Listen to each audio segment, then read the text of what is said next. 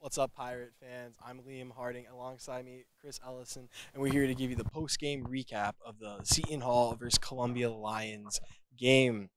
The Seton Hall lost a tough one, 83 to 76, and Chris, as we saw, Columbia just came right out of the gates, firing on all cylinders. So, what do you think? Got caught. Seton Hall just didn't adapt. What are some of your thoughts on that? Columbia came out swinging, like you said, scored 25 points in that first quarter. I think the thing that really got Seton Hall in trouble was the boards, the rebounding.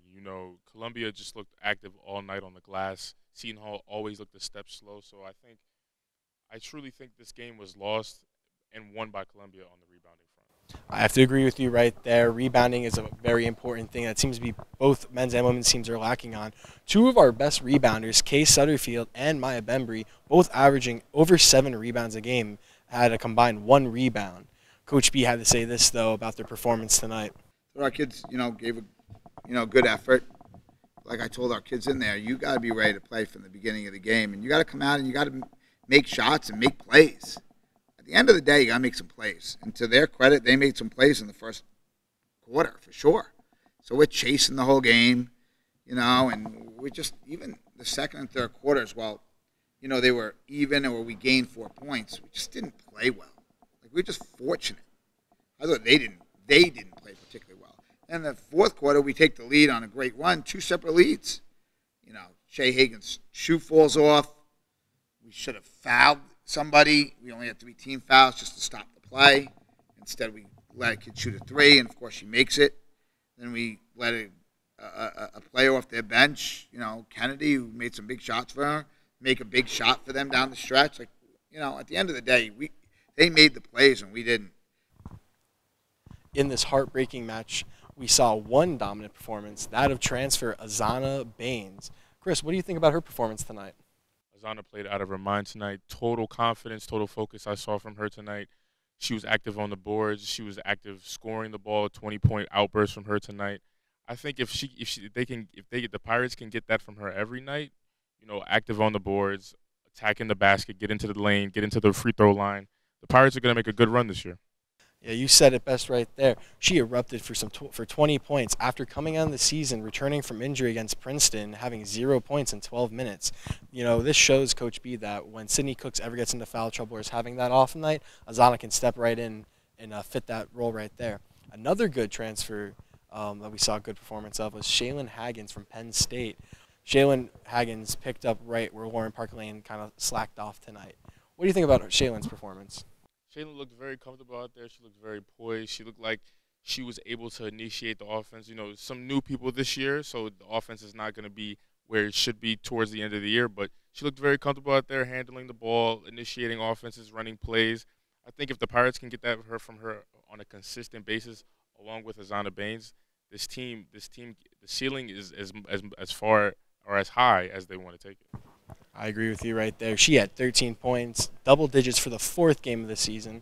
She's doing immaculate out there, really fitting into Coach B's system, and the sky is the limit for her. And when she gets in that groove, the sky's the limit for the team. The competition, though, does not get any easier. After 2 of the best Ivy League teams that the Ivy League has to offer, they go into the Paradise Jam over the Thanksgiving holiday, playing against Virginia and Commonwealth University down in St. Thomas in the Virgin Islands. We have some tough competition, Coach B said there. What do you think, though, in the long-term run of this deep competition that we're playing? We played Georgia there, Virginia, Commonwealth, a bunch of really good teams, Georgia being one of the best in the SEC. Do you think if we win some of these games, or even if they're close losses, do you think this is going to help us make that run in the postseason? For sure. I think Seton Hall's playing tough competition, like Coach said in the press conference. They play tough competition, so at the end of everything, they still get that nod, they still get that in the tournament. But I personally think if Seton Hall gets back to playing Seton Hall basketball, and what I mean by that is active on the boards, get into the lane, get into the free throw line, making open shots. If they can get back to that, then I don't see a way that they continue to have losses like this. Yeah, you kind of touched upon it right there. We asked Coach B about the competition leading forward in the season, and this is what he had to say on the matter.